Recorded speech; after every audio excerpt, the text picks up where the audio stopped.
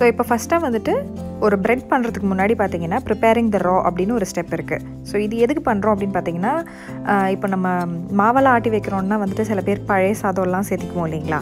So அது மாதிரி தான் இதுவும். ஸோ இதை வந்துட்டு நம்ம என்ன பண்ணுறோம் அப்படின்னா, முன்னாடி நாள் ராத்திரியே செஞ்சு வச்சுருந்தோங்க. ஸோ இது வந்துட்டு இந்த மாதிரி பிரெட் ஃப்ளோரையும் கொஞ்சம் தண்ணியும் போட்டு இந்த மாதிரி அதை வேக வச்சு திக்கானதுக்கப்புறமா ஒரு பாக்ஸில் போட்டு அடைச்சி அதை ஃப்ரிட்ஜில் வச்சிடணும். ஒரு மினிமம் வந்துட்டு 6 hours ஆகுது ஃப்ரிட்ஜில் இருக்கணும். இல்லை அப்படின்னா ஓவர் நைட் கூட வைக்கலாம். ஸோ இந்த ஸ்டெப்பு வந்துட்டு மேக்ஸிமம் பிரெட் பண்ணுறதுக்கு ஒரு நாள் முன்னாடியே செய்ய ட்ரை பண்ணுங்கள்.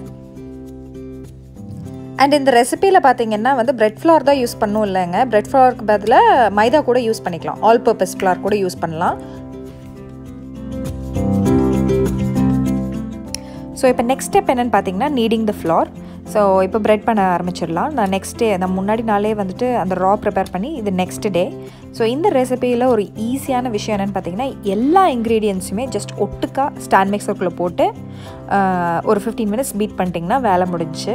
ஆனால் இதில் ஒரு முக்கியமான விஷயம், இப்போ லெஃப்ட்டில் பார்த்தீங்கன்னா நான் வந்து ஈஸ்ட் போடுறேன், ஆனால் ரைட்டில் வந்து சால்ட் போடுறேன்.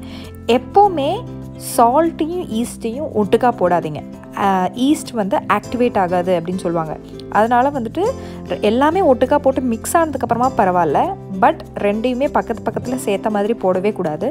ஸோ அதனால தான் அது ரெண்டையுமே தள்ளி தள்ளி போடுறேன். ஸோ இனி வந்துட்டு ஸ்டாண்ட் மிக்சரை ஸ்டார்ட் பண்ணதுக்கப்புறமா 15 minutes நிற்கவே வேண்டாம், ஓடிட்டே இருக்கணும். இடையில வந்து சைடில் வந்துட்டு மிக்ஸ் ஆகாமல் இருந்துச்சுன்னா ஸ்டார்டிங்க்கு மட்டும் கொஞ்சம் ஸ்க்ரேப் பண்ணி விடுங்க. மற்றபடி 15 minutes ஸ்ட்ரைட் ஆஃப் இது நல்லா பீட் ஆகட்டும். ஒரு வேளை ஸ்டாண்ட் மிக்சர் ஹேண்ட் மிக்சர் இல்லாதவங்களா இருந்தது அப்படின்னா கை யூஸ் பண்ணி நீங்கள் பிசைஞ்சு கொடுக்கலாம். நம்ம சப்பாத்தி மாவெல்லாம் குழைக்கிற மாதிரி நல்லா கை யூஸ் பண்ணியே பண்ணலாம். ஆனால் என்னென்னா ஒரு 1/2 hour ஆகுது அட்லீஸ்ட் நீங்கள் வந்துட்டு நல்லா பிசைஞ்சு கொடுக்க வேண்டியது வரும். கைக்கு நல்ல ஒர்க் அவுட்டாக இருக்கும், பட் ரொம்ப ரொம்ப நல்ல ரிசல்ட் வரணும், ரொம்ப சாஃப்டான அந்த டெக்ஸ்சர் வரணும் அப்படின்னா அந்த நீடிங் ப்ராசஸில் தான் இருக்குது. ஸோ அதுக்காக தான் சொல்கிறது, ஒரு 30 minutes ஆகுது இது நல்லா நீட் பண்ணி கொடுங்க அப்படின்னு சொல்லிட்டு. இந்த ரெசிபியை பொறுத்த வரைக்கும் ஈஸ்ட் ரொம்ப ரொம்ப ஒரு இம்பார்ட்டண்ட்டான ரோல் ப்ளே பண்ணுங்க. நீங்கள் வந்து சாதா மளிகை கடையிலலாம் கிடைக்கிற அந்த ஈஸ்ட் யூஸ் பண்ணிங்கன்னா ஒர்க் அவுட்டே ஆகாது. ஒரு நல்ல சூப்பர் மார்க்கெட்டோ இல்லை நல்ல ஒரு டிபார்ட்மெண்டல் ஸ்டோர்லேருந்தோ நல்ல ஹை குவாலிட்டி ஈஸ்ட் யூஸ் பண்ணுங்கள். அப்போ தான் இந்த ரெசிபி ஃப்ளாலெஸ்ஸாக கண்டிப்பாக வரும். ஸோ நல்ல ஈஸியாக ரைஸ் ஆகணும் அப்படின்னா நீங்கள் நல்ல குவாலிட்டி வாங்கணும். ஆக்டிவ் ட்ரை ஈஸ்ட் அப்படின்னு இருக்கும், இல்லாட்டினா ரேப்பிட் ரைஸ் ஈஸ்ட் அப்படின்னு இருக்கும். நம்ம ஊரில் கிடைக்கிற ஈஸ்டெல்லாம் பார்த்திங்கன்னா வந்துட்டு மில்கில் ஊற்றி கொஞ்சம் அதை பதப்படுத்த வேண்டியது வரும். அதாவது அது எப்படின்னா, நம்ம இதில் மில்க் ஆட் பண்ணுறதுக்கு முன்னாடி நீங்கள் என்ன பண்ணுங்கன்னா, அதை லைட்டாக லூக் வார்மாக பண்ணி, பாலை லூக் வார்ம் சூட்டுக்கு லைட்டான வெதுவெதுப்பாக பண்ணி அதில் ஈஸ்ட்டை போட்டு ஒரு 15 நிமிஷம் வச்சிங்க அப்படின்னா அது அப்படியே லைட்டாக ரைஸ் ஆகி வரும். அதுக்கப்புறமா இதில் சேர்த்த வேண்டியது வரும். ஆனால் நான் யூஸ் பண்ணுற ஈஸ்ட்டுக்கு எனக்கு அந்த ஸ்டெப்பே தேவையில்லை.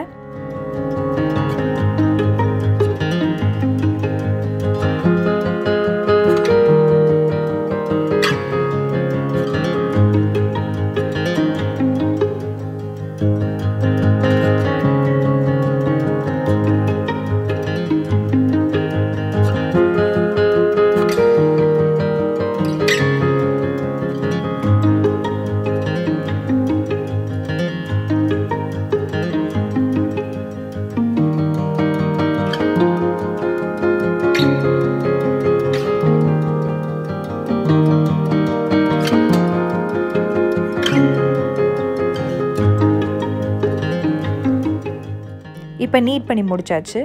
இந்த மாவு பார்த்திங்கன்னா உங்களுக்கே தெரியும், கொஞ்சம் பிசுபிசுப்பு தன்மையோடு தான் இருக்கும் பிகினிங்கில். ஸோ நீங்கள் மாவு கொஞ்சம் கூட அதிகமாக சேர்த்தி நல்லா மிக்ஸ் பண்ணிகிட்டே இருக்கணும். கொஞ்சம் கூட நீட் பண்ணி கொடுங்க. பயங்கரமாக அப்படி இப்படின்லாம் பண்ணல, லைட்டாக அந்த பிசுபிசுப்பு தன்மை ரொம்பவும் ஒட்டாமல் வர அளவுக்கு இந்த மாதிரி நீட் பண்ணி எடுத்துக்கோங்க கையிலேயே. ஒரு 10 நிமிஷம் கொஞ்சம் மாவெல்லாம் சேர்த்தி நீட் பண்ணி கொடுங்க.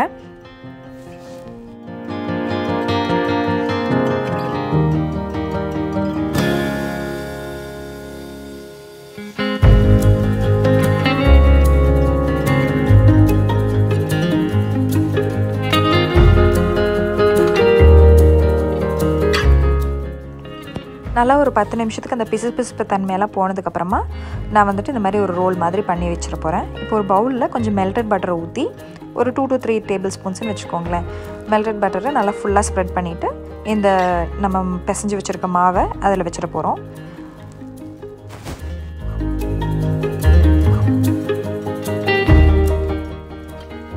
அடுத்ததாக நான் இப்போது ஒரு டவல் யூஸ் பண்ணி அதை கவர் பண்ணிவிட்டு ஒரு சைடில் எடுத்து வச்சிட போகிறேன். ஒரு 2-2.5 hours வச்சிங்க அப்படின்னா இந்த மாதிரி டபுள் த சைஸாக மாறும். அதுக்கப்புறமா நம்ம அதை நல்லா ப்ரெஸ் பண்ணி கொடுத்து திரும்பவும் அதை வந்துட்டு ஒரு 5 நிமிஷத்துக்கு நீட் பண்ணணும், பிசையணும்.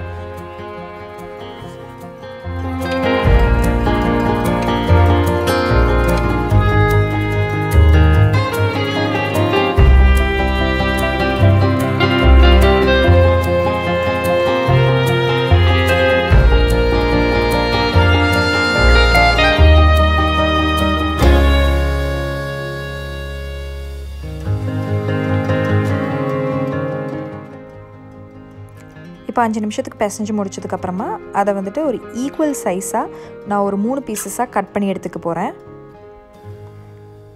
நான் வந்துட்டு ஐபால் தாங்க பண்ணுறேன். வேணும்னா உங்ககிட்ட கிச்சன் ஸ்கேல் இருந்ததுன்னா நீங்கள் மெஷர் பண்ணி பர்ஃபெக்டாக 3மே ஒரு சேம் அளவாக பண்ணிங்க அப்படின்னா கூட ஓகே தான். நான் பண்ணுற மாதிரி இந்த வீடியோவில் காமிச்சிருக்க மாதிரி இந்த மாதிரி சப்பாத்திக்குள்ளே எடுத்துகிட்டு அதை ஸ்ப்ரெட் பண்ணி இந்த மாதிரி ஃபோல்ட் பண்ணி வைக்கணும். இதே மாதிரி ஃபாலோ பண்ணுங்கள்.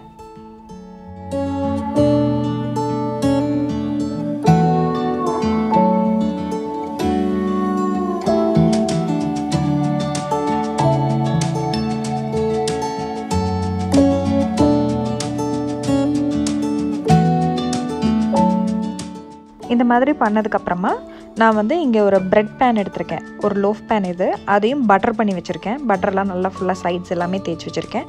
ஸோ அதில் வச்சிட போகிறேன். அதே மாதிரி 3யுமே பண்ணி ஒரு டவலால் திரும்பவும் அதை க்ளோஸ் பண்ணிவிடுங்க. க்ளோஸ் பண்ணி ஒரு 40 மினிட்ஸ், இந்த தடவை அதிகமாக நேரம் வைக்க வேண்டாம், ஒரு 40 மினிட்ஸ் மட்டும் நம்ம க்ளோஸ் பண்ணி வச்சிங்க அப்படின்னா இந்த மாதிரி ரைஸ் ஆகிருக்கும். இந்த அளவுக்கு அந்த பேனோட ஹைட் அளவுக்கு நல்லா ரைஸ் ஆனதுக்கப்புறமா இதை நம்ம இனி பேக் பண்ணி எடுக்கலாம். இனி ஒரு ப்ரீஹீட்டட் அவனில் 180 டிகிரி செல்சியஸில் ஆல்மோஸ்ட் 30 மினிட்ஸ்க்கு நம்மளோட ப்ரெட்டை வேக வச்சு எடுக்கலாம்.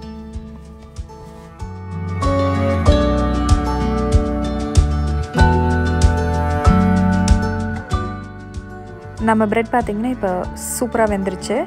இது மேலே வந்துட்டு கொஞ்சம் மெல்டட் பட்டரை வந்துட்டு ப்ரஷ் பண்ணி கொடுங்க. அப்போ நல்லா இந்த மாதிரி ஷைனிங்காகவும் டேஸ்டியாகவும் இருக்கும். பார்த்திங்கன்னா எவ்வளோ சாஃப்டாக இருக்குது பார்த்தீங்களா? ரொம்ப ரொம்ப சாஃப்டான ஒரு டெக்ஸ்டருடையது. ஸோ கண்டிப்பாக ட்ரை பண்ணி பாருங்கள். ஃப்ளாவே இல்லாமல் கண்டிப்பாக வரும். ஸோ அதுக்கு எல்லாத்துக்குமே ஈஸ்ட் தான் வந்துட்டு இம்பார்ட்டண்ட்டான ஒரு இன்க்ரீடியண்ட். ஸோ அது இருந்துச்சுனாலே இந்த ப்ரெட் கண்டிப்பாக பெஸ்ட்டாக வரும். ஸோ ட்ரை பண்ணி பார்த்துட்டு எப்படி இருந்துச்சுன்னு சொல்லுங்கள்.